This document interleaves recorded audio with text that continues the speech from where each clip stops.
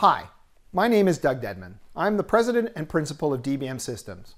Welcome back to our series on quantifying the benefits for S&OP. In this series, I'm exploring some of the hard benefits that you should expect out of S&OP. The goal of this series is to help you understand how S&OP can deliver these expected benefits and provide a way for you to calculate the ROI of implementing S&OP for your organization. If you haven't already, go back and watch the first video in this series. The link is below, and in that video, I introduce how generally S&OP can be linked to these business outcomes. I also, in that video, introduced an expected improvement table that comes from research by Tom Wallace. He's the author of the Sales and Operations Planning How-To Handbook. Based on his research, he presented a table that provided the high and low values for each of these benefits and an expected or middle outcome as well. I'm kind of using these as a basis for the numbers that I'm going to walk through for each one of these benefits. And today, I'm going to look at expedited freight. So, there are two main types of expedited freight: incoming expedited freight and outgoing expedited freight. Let's look at each and how S&OP will help you to reduce these costs. First, incoming expedited freight. This is freight that's paid to expedite components or materials in less than the standard lead time. This happens when there are shortages or changes to the plan that require you to expedite. I would put the reasons for this expediting into three main root causes. First, shortages due to poor quality. Second, shortages due to bad inventory records. And three, shortages due to planning or scheduling changes within lead time. It's primarily the last one that can be greatly improved through S&OP.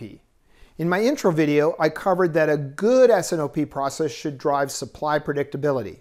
A predictable process is one where there aren't a lot of changes introduced at the last minute.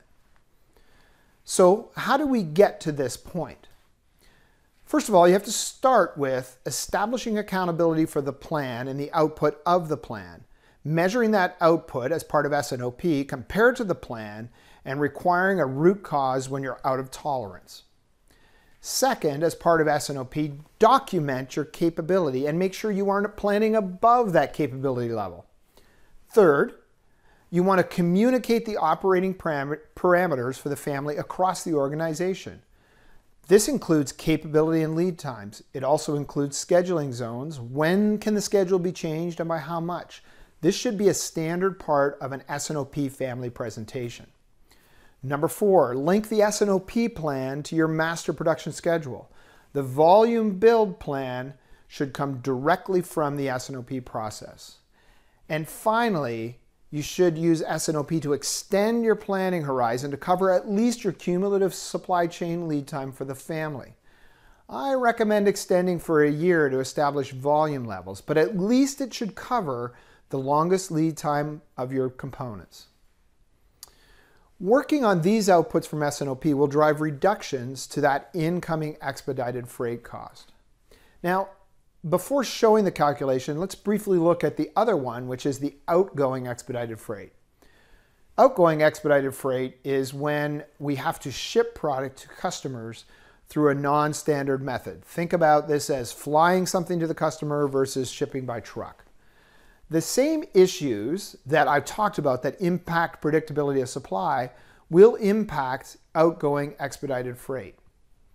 Unpredictable supply means we don't meet established promise dates and either ship late or we have to expedite to the customer. We can, however, add to this list, and that we can add from the demand side. From the demand side, S&OP should involve establishing customer expected lead times and determining the buffers, inventory, upside, flex, and lead time, that must be established in order to meet this. These are strategic decisions driven out of the communication within the S&OP process. These parameters should be documented as part of the process and then adjusted, again as part of the S&OP process, in order to meet your strategic customer objectives. So now that you understand this, let's look at how do we determine the savings from reducing expedited freight. And so here's where I would start. First of all, determine what your expedited freight charges are. To give it a little bit more granularity, I do like to break it down between incoming and outgoing if possible, and use an average of the last 2 or 3 years. For this example, I have a company that has $100 million in sales. Our expedited freight bill is about 1% of sales, or about $1 million. This is split between incoming at 60% or $600,000 and 40% or $400,000 for outgoing. From my slightly modified Wallace table, I'm using a number around 20% or of 20%. This is in the middle of Tom's number, and you can use something different for incoming versus outgoing depending on where most of your issues, but I'm an advocate to say, let's just start simple. So let's do the math. Multiplying that $600,000 by 20% gives me $120,000 in annual savings for incoming. And doing the same for that outgoing number gives me another $80,000 for a total annual savings of $200,000. Now, I typically like to time phase these returns over 3 years as it takes that amount of time to implement the process. And so I use an annual return for the first year of 20%, second year 80%, and third year 100% when the process is fully implemented. This would mean savings of $40,000 in year 1, $160,000 in year 2, and $200,000 in year 3. Hopefully that gives you an idea of how the S&OP process can help reduce expedited freight. This single measurement may not be enough to justify S&OP for your organization, but added to the other ones covered in our other videos, hopefully this provides you a good starting point for linking the quantifiable returns you can achieve through S&OP. Stay tuned for the next videos to dig further into where else S&OP can bring significant benefits. Thanks for watching today's video. Subscribe to our channel for more on implementing S&OP. You can learn more about how DBM can take your process to the next level by visiting our website, www.dbmsys.com. Thank you and take care.